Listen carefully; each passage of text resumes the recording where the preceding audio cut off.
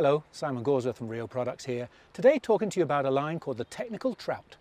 And what better place to talk about the Technical Trout line than the magnificent Henry's Fork here in Idaho. A fantastic spring creek fishery full of technical feeding trout.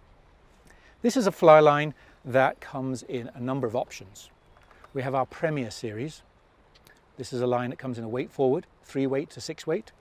Or for those who like double tapers like me, there's a double taper for one, 3 weight to 6 weight, and that's in the Premier series. There's also a high-tech Technical Trout, and that's built on our low stretch ConnectCore, stretches about 6%, so it's a very technical casting line, a lot of line speed, quick hook sets.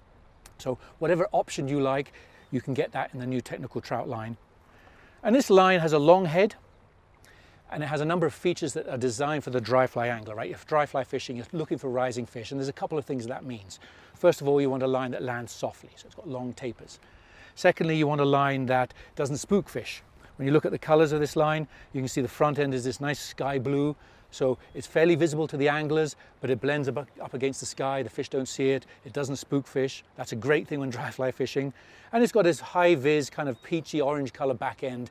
And again, when you're sight fishing to rising fish, one of the things you want is to see your fly line. You want to know how far your fly line is and how far your fly is. So we've got this high vis back end so you can see it and gauge your distance. If you're going to the technical version with the In Touch, you'll see there's 3 colors. There's the same blue front end, and there's this same high-vis middle section, and then we have this running line that's a grey colour, which is a standard of our In Touch lines. It's one way to identify the In Touch lines, is this grey section on there. The weight forward has a long head, and that's very important when you're dry fly fishing. And the reason is you cast to a rising fish, and sometimes the rising fish doesn't take your fly, and you have to make another cast. Well, with a short head fly line, your fly drifts over that rising fish and the fish hasn't taken it, you've got to pick that up and cast it again. And you can do that with a long head. You can't do that with a short head. You have to strip your head back, pick your line up and then shoot it back out to that rising fish again. So a long head and a weight forward version is very important for a Technical Trout line. And you also want a line that's going to turn over long leaders. So I've rigged up here, for rising fish, I've rigged up an 18-foot leader, which is a typical leader out here on the Henry's Fork.